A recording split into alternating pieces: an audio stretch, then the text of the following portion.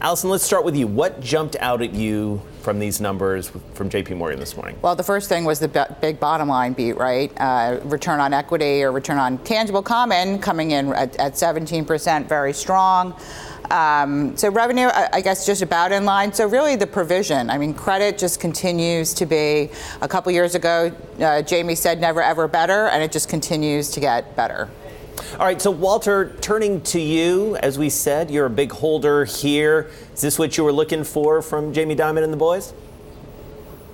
Yes, it's a very solid quarter. It's not a home run, I would say. It's more like a double, but that's given the pullback that we've seen in the market and the shares over the past week. I think this is a very solid quarter that should have the stock and the market moving higher. I was really struck by the 6% core loan growth year over year. I think that's a very solid number, maybe a little bit better than expectations.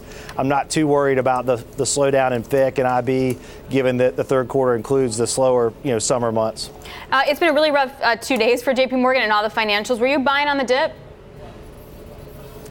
Yeah, certainly with new money that was coming in from clients, we were buyers over the past several days. Financials in general have been disappointing this year, so we're hopeful that they can catch a bid on this rebound and as interest rates continue to move up and as the yield curve continues to steepen.